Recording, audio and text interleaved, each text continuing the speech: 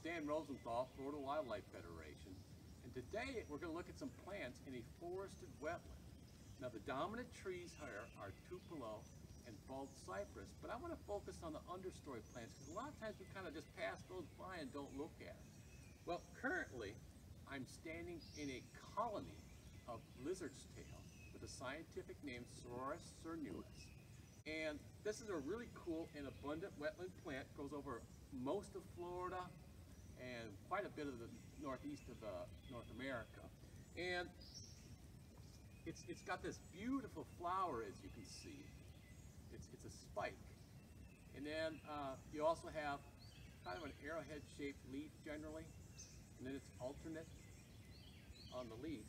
But what's cool about it is it forms these large masses, and it spreads by underground rhizomes. And so you get this big, beautiful spot of wildflowers.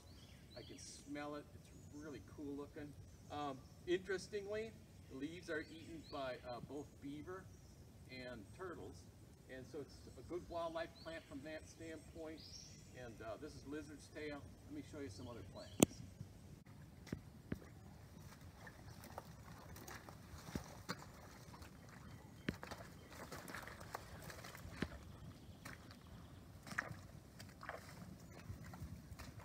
Well, here I've got another plant that you'll find growing on the edge of these wetlands. And if you look down here, it's an understory plant, and it's got leaves of 3. Okay, yeah, this is poison ivy, but actually that's not leaves of 3, it's leaflets of 3. It's a compound leaf, and you see how they're alternate too, not opposite, but it's a compound leaf with leaflets of 3. That's poison ivy. Now, this is where it's like in the shrubby stage in the understory. But here, I've got one where it's a vine. Here it's growing up the tree, and the leaves appear like they're from the tree. The tree has leaves way up higher, but not down here in the shade. This is the poison ivy vine with its leaves.